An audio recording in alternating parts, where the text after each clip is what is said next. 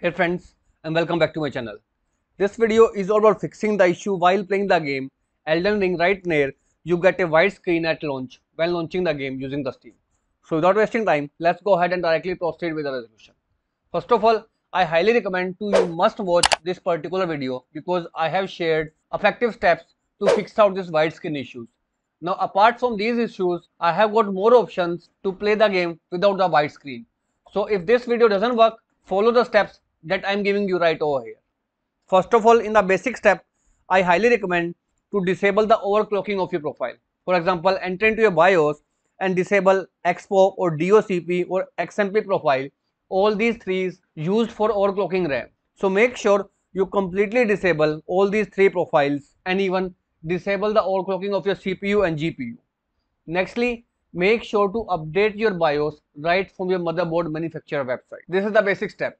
If this doesn't work, in next step, there is a tip. If you are playing the game using a laptop, plug in with the power supply and turn it on. Yes, it seems weird, but many users have reportedly tell that by plugging in their laptop with the power supply fixes the issue of white screen while launching the game using the Steam. If this also fails, in next step, if you have installed MSI Dragon Center or HP Omen, make sure you completely uninstall both the softwares from your system. And lastly, if you are using Steam, click on Start menu and type Steam and make sure you choose the option Run as Administrator.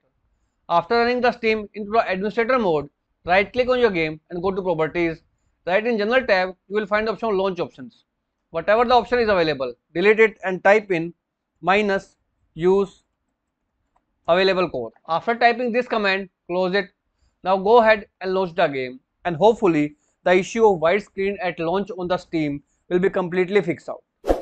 So as of today, that's all about it. If this video works out for you, I request you to please click on the subscribe button and turn on the bell notification icon to continue receiving updates from my channel. Thank you so much friends. Thank you for watching.